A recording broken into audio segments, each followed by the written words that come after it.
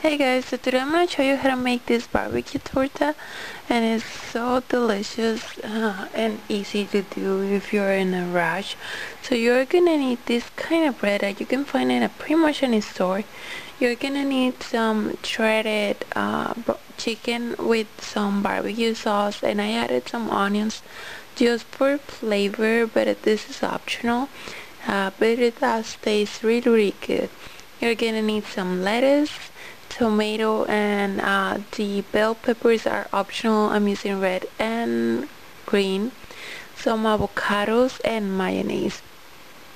So we are going to use also this jalapeno, but this is optional if you like it or not. And we're going to start by adding the mayonnaise to the bread. You can be as generous as you want. And I know it's kind of silly. It sounds like you barbecue and mayonnaise, but let me tell you, it's really delicious, and we love it. It's one of my favorite recipes over here. So now I'm gonna take some of this chicken and I'm gonna put it inside the bread, and as you can see, it's pretty warm, so it's going to be awesome. You don't need to add a lot of barbecue. It gets a great flavor just with a little bit. So let me just fill this one with the chicken, and then I'm gonna add the lettuce. I want to be generous with this one because I like it with a lot of lettuce. Also the bell peppers and tomato for the colors. And now the last thing that I'm going to be adding is the avocados.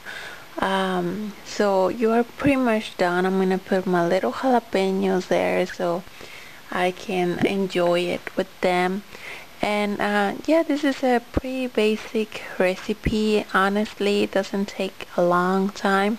You can make it pretty easy, and you can cut the bread a little bit smaller for the kids, and it will be great for a picnic or you know, just to enjoy a movie night, and if you don't want to cook a lot.